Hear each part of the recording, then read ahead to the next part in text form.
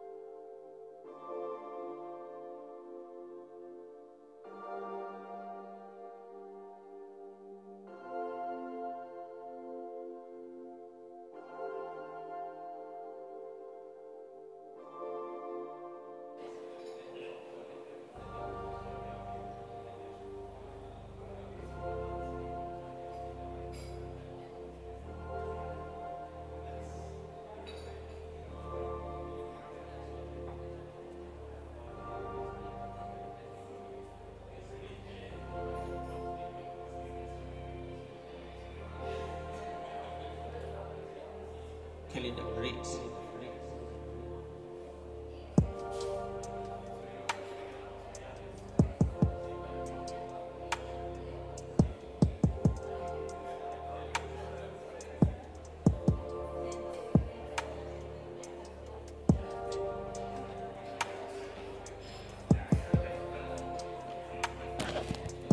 Hello. Sorry, hi. Just a little reminder. For those of you who have taken some pictures during the conference, whether it was yesterday or this morning, it would be great if you could make sure to upload them. Thank you. It will be great if you could make sure to upload them on, you will see on your folder that you received yesterday. The second category, you have a line saying events photos. So you just need to scan the QR code and then you will be able to upload all your pictures. So yes, if you could just, it takes a couple of seconds really. It's super simple, and the idea is that we would like to feature all the pictures taken by the participants in the DHIS2 for Education conference portal that we will be sharing with you as well. Thank you.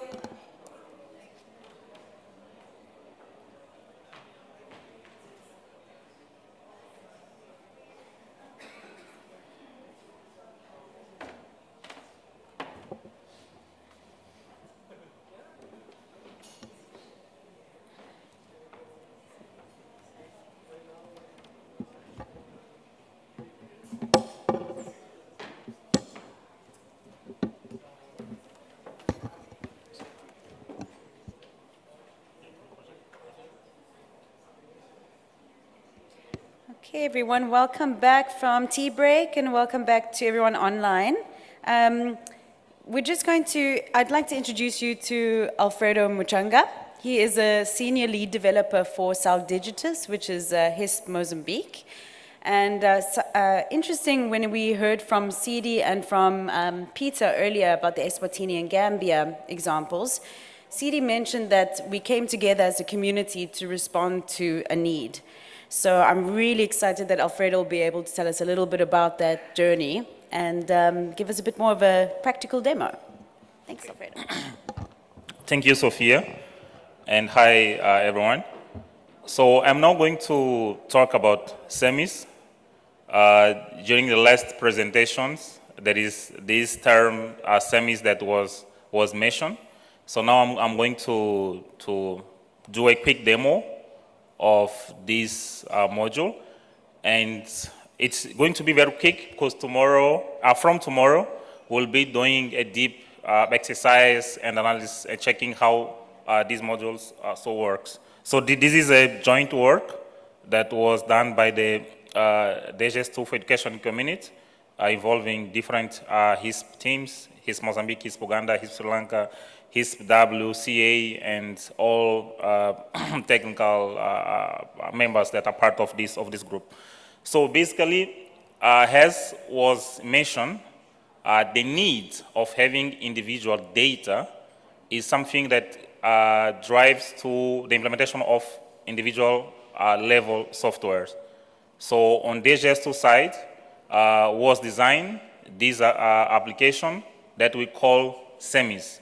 So SEMIS is an application that was designed to be used at school level and cover two main groups.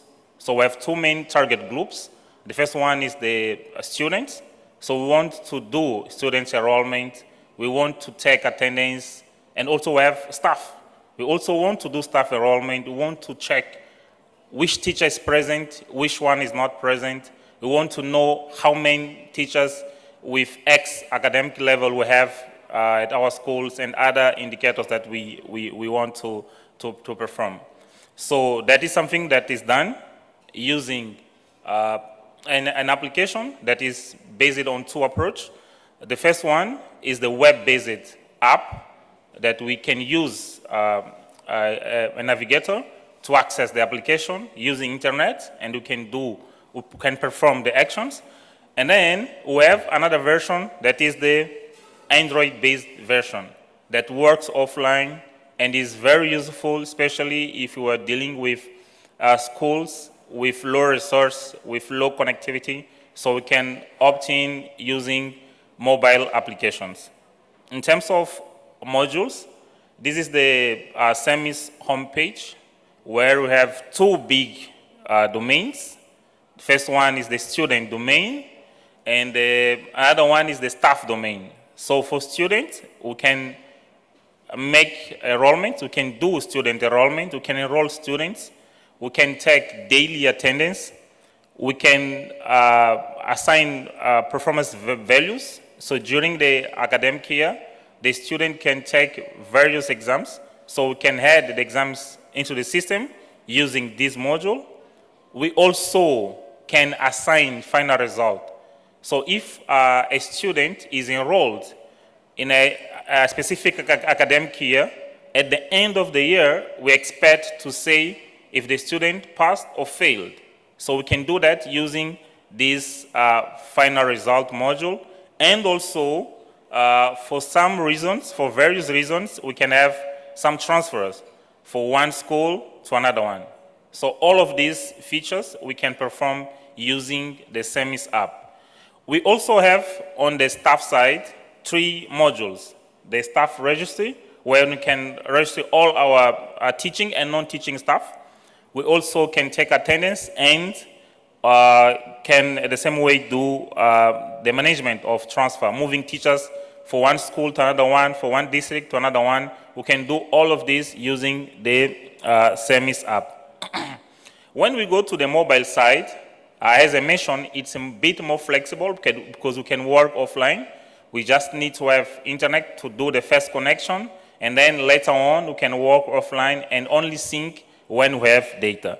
What we have on the Android side, right now we have 2 modules, the attendance and performance module.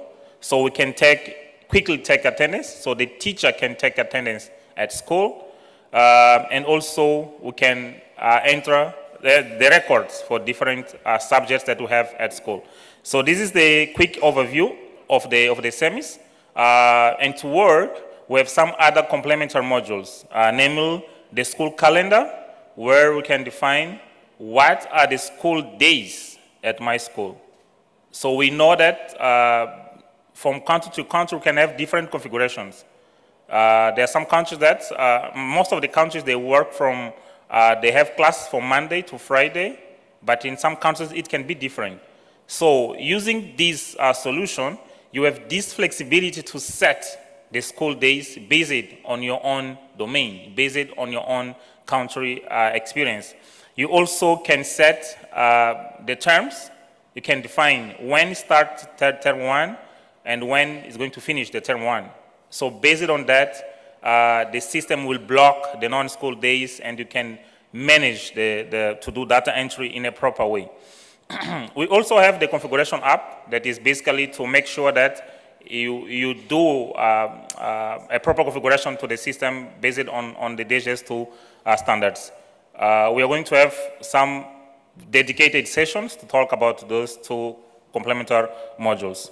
So now I will move to the demo, and I will be doing a demo for the of the SEMIS. Now I will log in as a school user. So I just entered my credentials, and now I'm logged in as a school user. I go to the menu, and then I select the application that I want to use. That is the SEMIS app. So once again, this is a quick demonstration. It's not easier to appreciate what's there. We're going to have another sessions where we're going to show it in a very quiet way. So basically, when I select the option in the menu, it will take me to this page. And here, I have the possibility to navigate using these options here, the cards, or I can go to the left menu. So let's, for instance, click on enrollment option. So I click on enrollment, and the system brings me this page. So here, I have to apply the main filters. So when we want to list students in a certain school, I need to know what is the school, I need to know what is the grade, and I need to know what is the class or section. So that is the basic thing. Like if I have a list of students anywhere at education domain, I need to know what is the school, what is the grade, what is the class. Based on that, I can reach that specific student. So that's what we do when we come to the system. We select the school, we select the grade, and we select the class. So as you can see, I selected this school, grade 1, and my class or section is A. So what can we do with this list? One of the most common action, actually the first action, is to enroll a new student. So to enroll a student, I just click here, and the system will bring me this form. So this form is a very flexible form that is configured based on the school paper-based forms. Most of the times, we have paper-based form, and we convert the forms to a digital platform. So based on that configuration, we create the forms. So here, I select the academic year, I select the grade, actually I can use the previous one. I select the grade, I say what is the class. If I don't know, I just say not defined. And then I put here the values. Once again, I think I will repeat it a lot because I will not go very deep on the details because we're going to do it again tomorrow. So basically, I fill the details of the student. I have two sessions. I have the profile, where they can fill the student profile, focus on the demographic details. And I also have the socioeconomic details, or student registration details. So basically, the form is divided into points. I'm just filling here some data. And also, I can also include photo. So as you see, it's possible to, in the Gambian use case, they are producing student card. So you can upload the photos to the system in order to produce the student cards. So on the socioeconomic details, we have some specific question about the social situation and economic situation of each student. So we have questions like there is electricity, if he has electricity in student house, and if he's living with the parents or not, and other questions.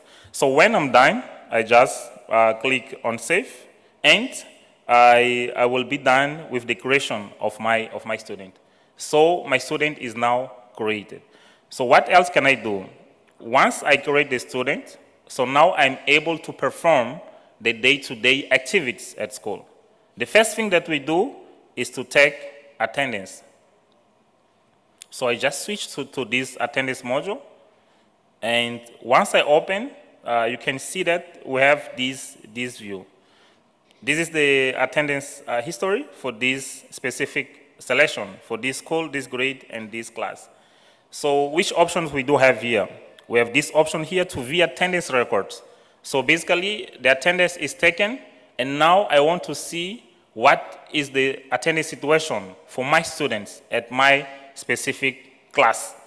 So if I want, for instance, to see attendance for the last week, I just select Friday, last week Friday, and I click OK, and the system will show me the status. And if you pay attention, you will see that we have one student, Maria Paula, that missed 4 days of class. So I can see what's going on with this student. So I have this option to view reason of absence. When I click here, I can see that the student is sick. So this is the reason of absence. That's the reason why the student is not coming to school. The student is sick. And also, if you pay attention, we have here the 1st of May, that is a public holiday. So if it's public holiday, there is no class. So the system will not allow me to take attendance for public holidays, not even for Saturdays or Sunday, if on my country it's not a school day. So how do I do to take a new attendance? I basically click here on take attendance. I select the date. Let's say that I want to take attendance for today.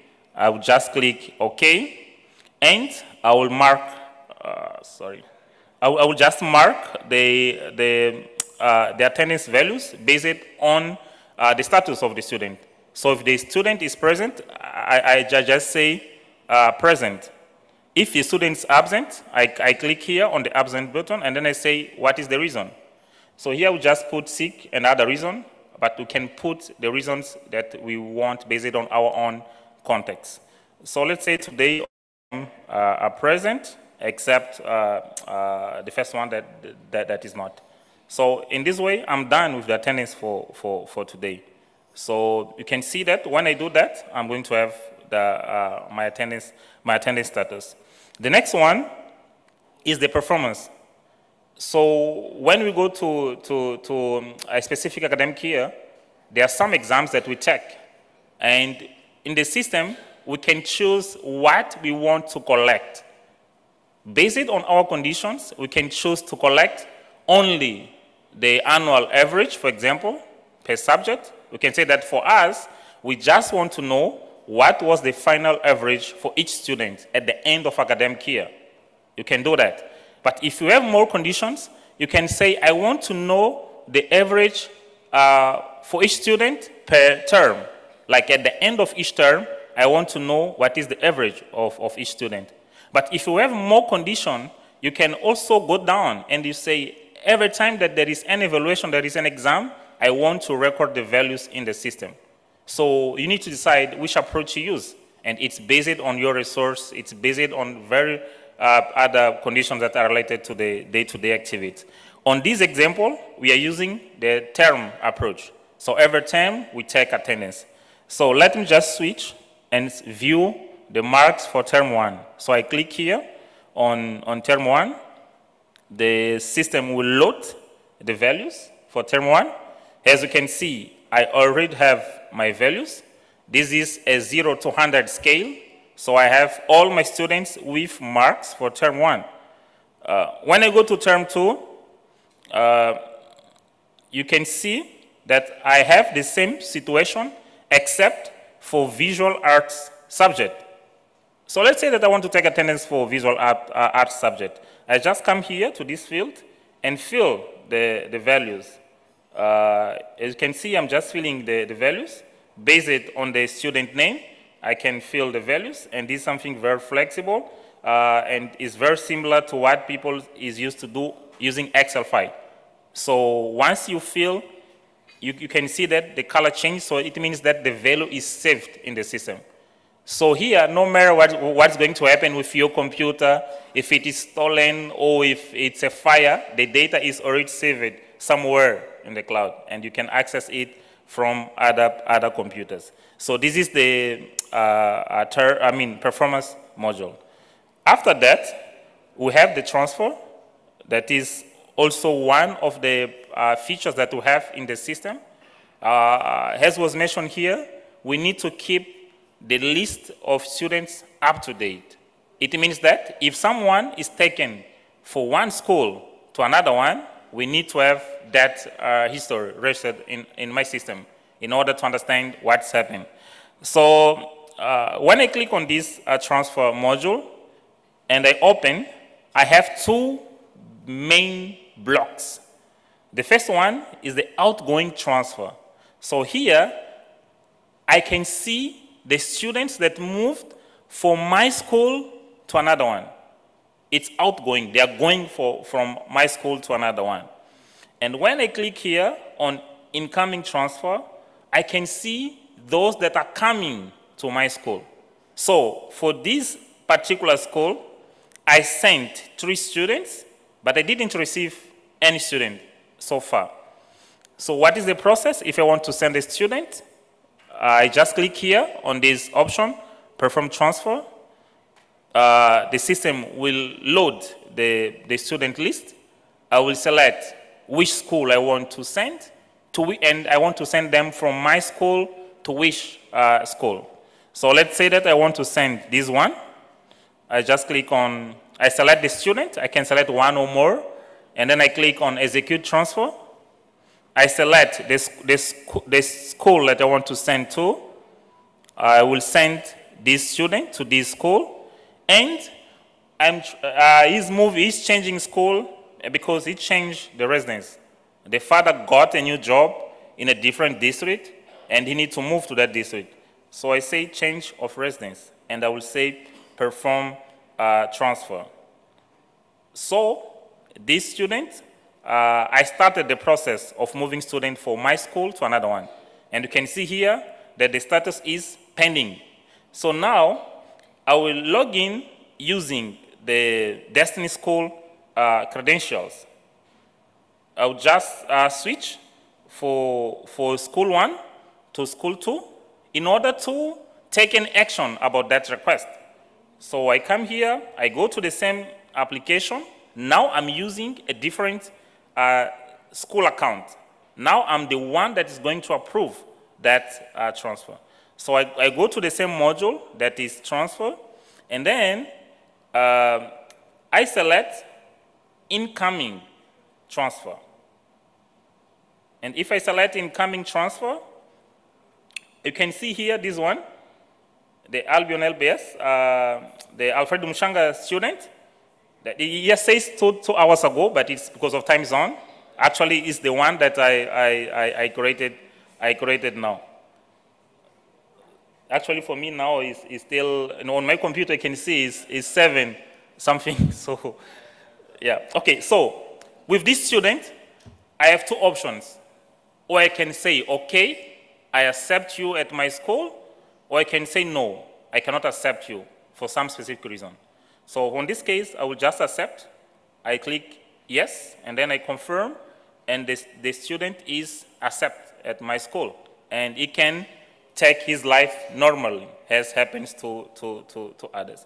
So now, to finalize, I will go back to my original school. That is the school 1. And I will show the last module on this SEMIS app. The last module is the final result module. On these final result modules, we have 2 main actions to take. The first one is to assign final result. So at the end of the academic year, we need to say if the student was approved or not. So that is the first thing that we do. So I will have here the list of my students. This is the list of my students. I would have final result for this one. So I will select 1, 2, 3, 4. And I say all of them they approved on this academic year. And they say approved. So the system will update the values for them. Now we do it manually. But if you have enough data to do it automatically, you can also create something that we call program rules to assign those values automatically. So that's the first thing that we do. So at the end of academic year, we need to assign the final result. So let me assign this one also, just to make sure that we have a good look and feel. So all of them, we have 10 students here, 2 failed, and 8 were promoted. So now I have 2 options. Or I can say that those students are done for me, they will not continue at my school in the next academic year, or I can enroll them in the next academic year. So if I want to enroll the next academic year, I basically select the students that are here, and I say that they are going to be promoted to a different academic year, and now they are going to grade 2, and I don't yet know the class that they will be. And I can say perform promotion. And you can see here, I have 3 promoted and 0 not promoted. So we are going to see during the exercise when we have these situations where we cannot promote a student. And one of them is if the student is already active in one academic year, we cannot promote to the same academic year. We need to move him to a different academic year. So that's what we have in terms of student data management. But we also have something very interesting that is more related with data quality.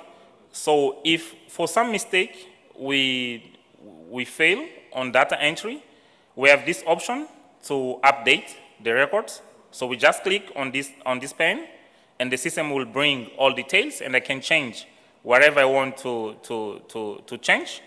So I just change what I want to change, and then I update. And also, if for some reason I want to delete, I can also click here, and the system will bring me this view. So this view is very important, especially for data integrity purpose. Like before you delete a student, the system will show you what are the records that we have in the system. For this one, I'm saying that he has 35 attendance values. And we also have marks for term 1. He has marks for term 2. Doesn't yet have marks for term 3. But he has also a preliminary final result. So now, with this information, you can decide if indeed, in fact, you want or not to delete this student. If you do, you just click on this button, and then you say delete, and you are deleting the enrollment, and the student will not belong to your list anymore. Something else that we can do is to search for student. So using this search option, let me just copy an ID here. Using this search option, I can come to the search button and then search by ID. We have 2 IDs on this particular implementation, or we can also search by other details like name, surname, and other searchable items. So now I can search by ID. I just pass the ID here. This could be the PIN, the national ID, and something else. But I think it was clear that if you want to implement this kind of systems, we need to have a unique identifier. Depending on the country situation, we need to define which one will be, but we must have one unique identifier. So I just click here on the search, and then you can see that I have the result. So it says that there is someone with this ID called Maria Paula, and he has 1 enrollment in the system. If I want to see more details, I just click here, and I see, okay, in 2023, was enrolled at Barracuda LBS, grade 1, section A. So let's take someone that has more than 1 enrollment. Let's try this one, for instance. and I click on search. You can see that this one we have 2 enrollments. When I want to see more details, I just click here, and I have where you are studying on 2022 and where is studying on 2023. Forget a bit about the data, it is a testing environment. So, but here we have a very important note here that says that this student is already enrolled for this academic year. Why is that important? Because when you search and you find a student that concluded the previous academic year but is not yet enrolled in this academic year, you can do the enrollment without a permission of the previous school. So that's something flexible that each country can configure to allow or don't allow that one. But if you want to make flexibility in the system, we can have this rule. This is very important, especially if you want to move for primary to secondary. So I can say that when I reach, let's say that the last grade of primary is 6 and secondary starts on grade 7. So I can say, if I want to move someone for grade 6 to 7, I can just search by ID, and if he doesn't have an active enrollment, I can just take him to my new school. So that is something that came based on the different use case, especially the Eswatini's one.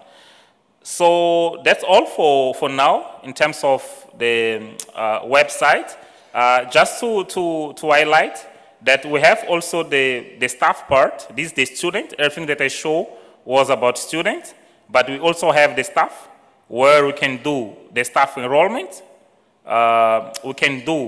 We can take staff attendance, and for students, we just take the, let me go back here. For student, we just take if he's present or absent. But for staff, we can also say if he's late or not. So I need to go to another school to show staff data. But to gain time, I will just now move to the Android app. I will be very quick on that. Just a second.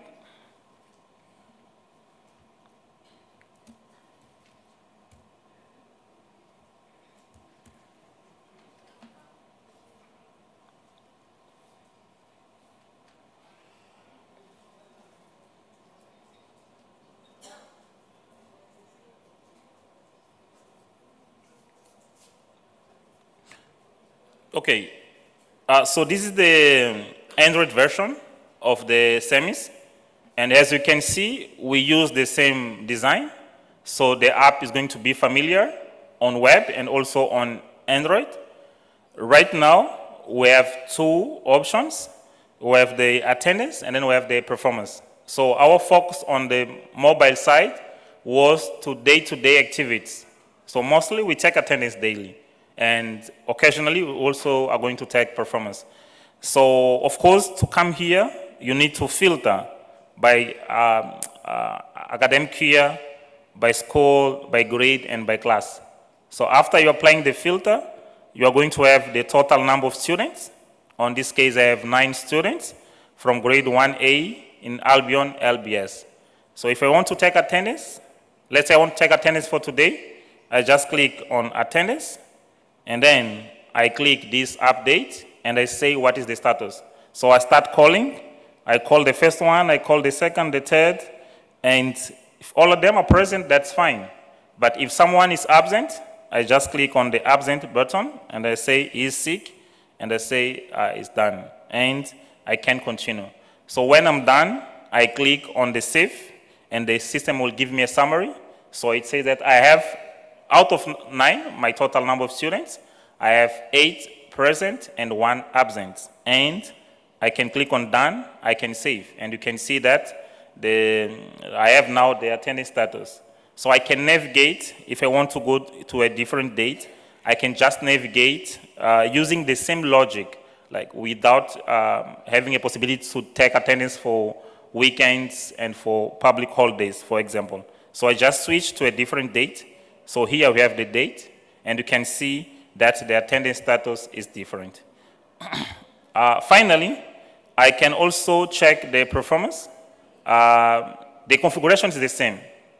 And the good thing of the HS2 is once you change the configuration, you add a new subject or you change something, you don't need to install the application again. You just have to do a synchronization and everything will be up to date. We just use one centralized configuration. So if I want to take performance, I just click on performance. I will have this option to select the term. I can select term 1, term 2, or term 3. And then I select the subject. So I can say I want to take attendance for English, for example. And then here I will put the marks for each of the students. So I can do that for English, I can do that for math, for science, and for the other subjects that I have here. So basically that is the demo of a quick demo of the SEMIS, and thank you for your attention.